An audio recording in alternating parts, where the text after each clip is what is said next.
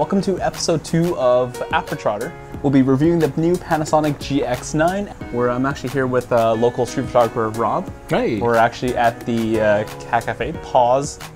Paws the Cat Cafe. Paws the Cat Cafe. Yes. Perfect. I may or may not be a regular here. I mean, I do a lot of street photography, but I also love taking pictures of cats, so this place is amazing. They get cats in from the local Humane Society. They're all adoptable. You can come in, get to know them, and play with them.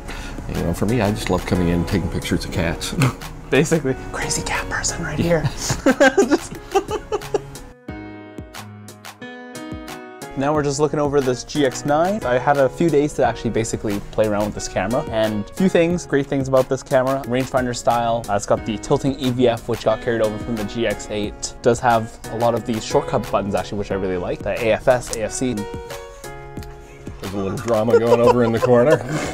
Pretty much. Oh. A couple of new additions. Pretty much. Great camera. I'm actually sitting down with Rob. He actually shoots a Pen F, and the GX9 is basically geared towards more street photographer type of camera, travel, same kind of similar rangefinder style, and it offers actually monochrome mode similar to the Pen F as well. Yeah.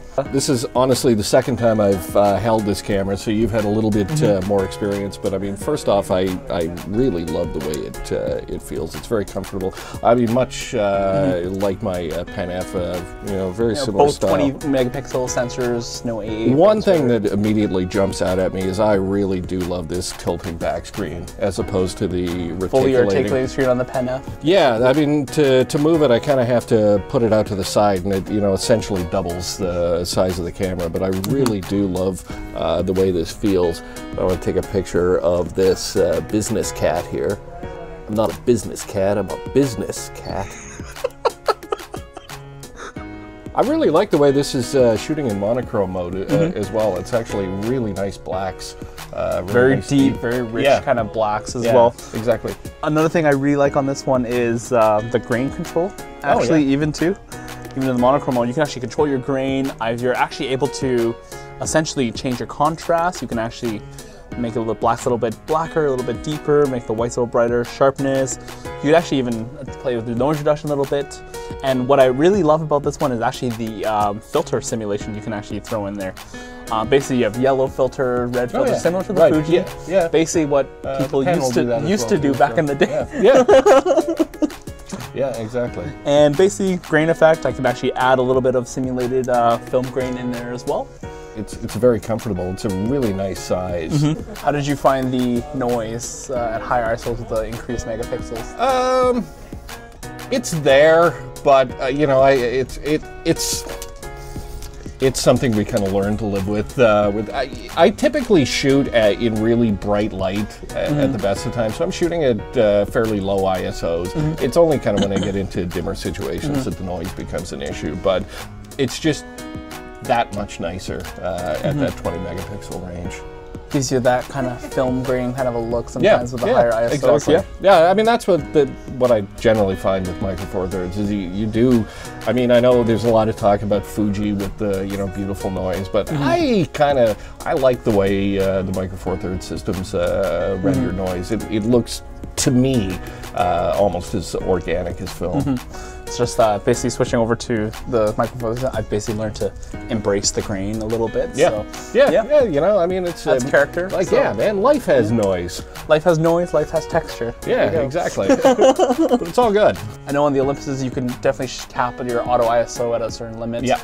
I don't think you can actually adjust the shutter speed though, the minimum shutter speed. No, you Whereas on this one, I'm actually able to set a minimum shutter speed to actually able to make sure my ISOs don't go right through the roof. Yeah, I mean, I like the the dual control wheels as well for shooting.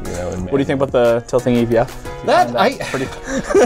It seems neat. I've yet to come across an idea where I thought this would be perfect. I've always wanted to look down while shooting. It does kind of give you some interesting angles that you may not get that you would normally use the back screen for. But I guess it gives you a little bit more stability.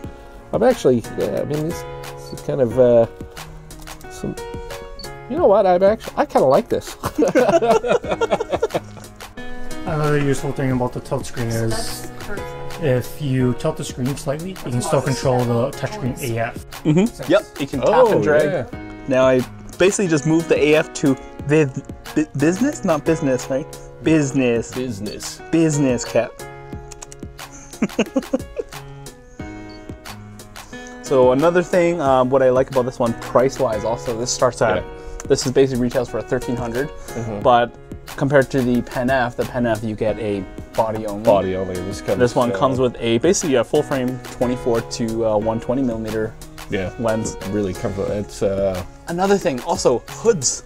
Thank you, Panasonic, for actually throwing in a hood. Yeah. A lot of you, if you're used to Olympus lenses and their premium series, like they make you pay for the hood, which things that should come with the camera. So bad Olympus. And every other manufacturer, for that matter. Now we're going to get hate mail from all the other manufacturers. Basically. What I did notice, though, actually with the tilting EVF, not only that it seems a little odd at first, but I actually, when I'm actually getting low angles, instead of using the tilt screen, I find with the tilt screen it's a little bit harder to stabilize like this. But I'm actually able to essentially brace myself a little bit tighter with the arm, and essentially just have a nicer, more stable kind of a shot. So this thing actually, from using other Panasonic cameras, is their 4K photo mode. Right. Pretty similar to Olympus's Pro Capture, basically. Yeah, exactly. With this one, I'm actually able to basically set like a pre-burst and essentially just like hold down the shutter, and it just takes a series of, it's kind of like a mini movie. Yeah. And you just like steal a frame and a clip that you really like. Yeah. And that way you can actually capture, what do we street drivers go after? It's the decisive moment. Yeah, basically. You get that great expression that the Henry Cartier-Bresson moment. Yeah. That's what they call it. Oh wow, you're studied. I have. I came prepared. Me, I wing it. So flash, do you have a built-in flash on your Pen F? Built-in? No. Okay. So but it does come with a little hot shoe that you can mount, the little one that comes with it. And the one you can actually swivel in. Yeah. So I've actually got a little flash built Well, into look at you with your fancy camera. I'm actually able to bounce the flash, so actually a very flattering, soft light as well. Right. Bouncing it off the brim of your hat, too.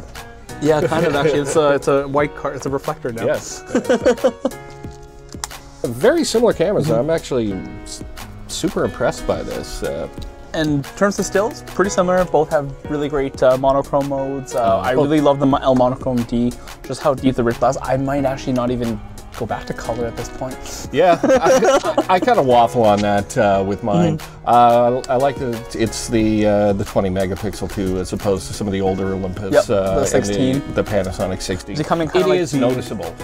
You know, I mean, when I shoot on my EM5 16 megapixel versus, it is just that a little bit more noticeable, and it's nice that they found that sweet spot with micro four thirds at 20 megapixels. I mean, it's just it works really well. So another thing, I know your Pen F 1080 video. Yeah. Olympus doesn't claim it's for video, great for video or anything like that.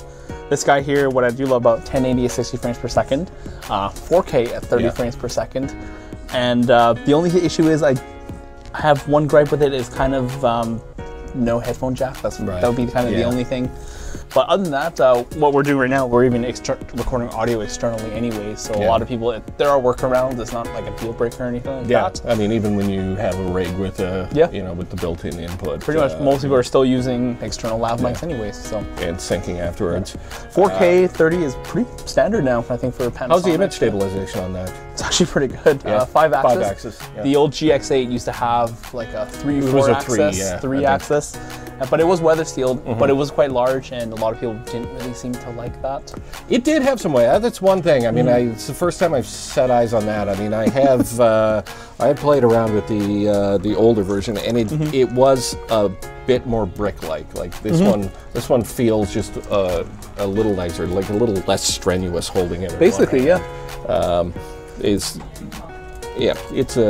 I think they found a good sweet spot with weight on this unit as well. There's another neat feature actually I've even seen, even in video mode, if you're doing a lot of B-roll kind of shots, I've noticed actually you can actually pull focus quite easily. They have this thing called like a snap movie mode. Right. Which if you're recording, you can only record in 2, 4, 6, or 8 seconds. Right. That's it, but you can essentially, I could essentially focus on this cup of coffee and you, and essentially what I can do is essentially just tap on my initial spot I want to focus, and then drag over to you, that's where I want it to pull focus from, which is actually pretty neat. Nice and smooth. Nice and smooth, like beautiful. It just looked like no hunting or anything about it. It's perfect. Shooting around here, there's the Pen F. One of the beauty things about this guy is so many of the controls are just so easy to access. I mean, with one hand, I can flip over to the monochrome profiles with the dial on the front, and I mean, there are so many assignable buttons.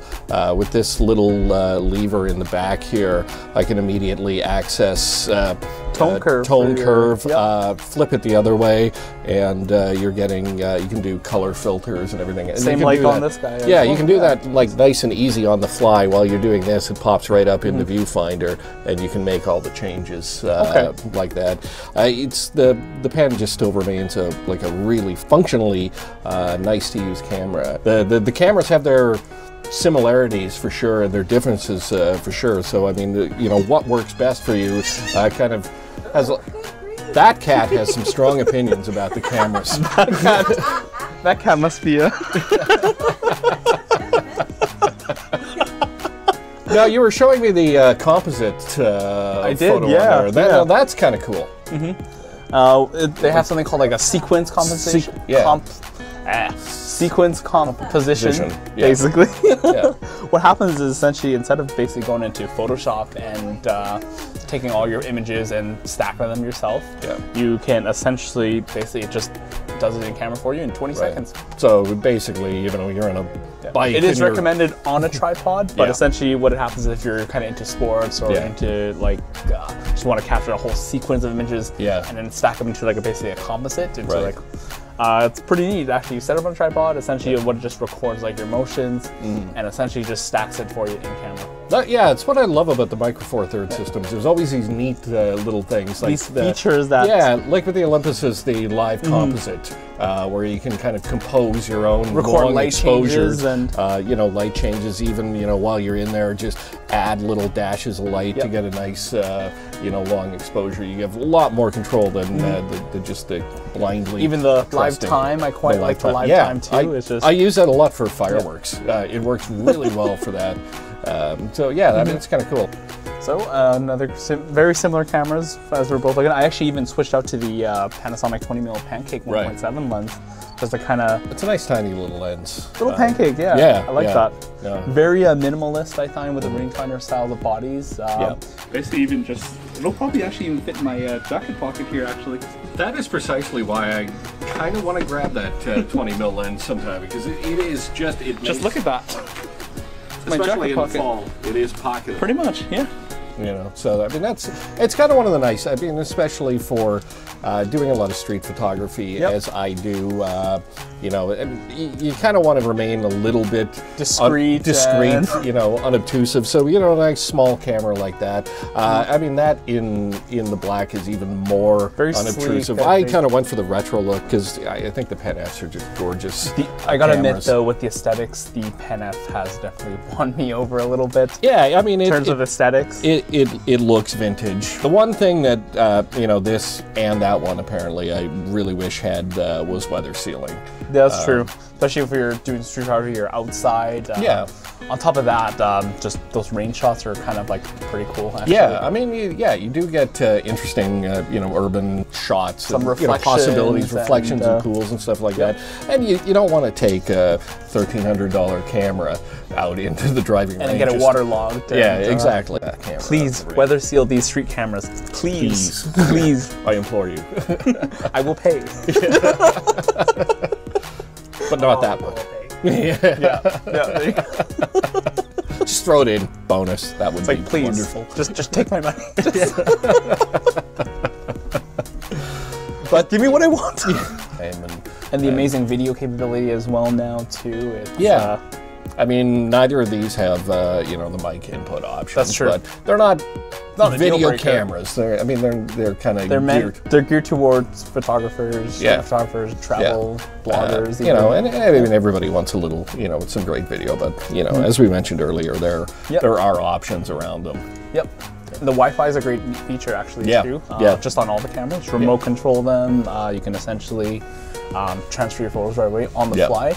And just from using, I think you were mentioning actually, you shoot a lot of the monochrome mode on your Pen F and even the L monochrome D, even the straight out camera JPEGs. Like, I'm honestly just okay with. I'm actually very happy with them. Yeah, out of my camera, I mean, I'm surprised how often I will just look at the JPEG and go, I'm posting that one. That's the one. Yeah, exactly. Thanks for joining us on our little discussion on these two kind of like rangefinder style street cameras. Yeah. The Olympus Pen F and the Panasonic GX9. Yeah. And thanks to Paws the Cat Cafe for letting us in here and letting us play. Yeah. And thanks to Otis, the cat over here with the tie, that's been letting us keeping us in line as well. So. And also we want to thank Panasonic Canada for the loaner. It's been a pleasure actually using this one, able to get us both getting a bit actually a good feel for this one. So yeah, and this one's mine. This one's mine now. I actually think I might actually buy this one. I'm tempted too, as a second body. It's a cool little unit. Not to mention it's a lot lighter than the Pen F. Yeah, it is true. It is significantly lighter than this guy too.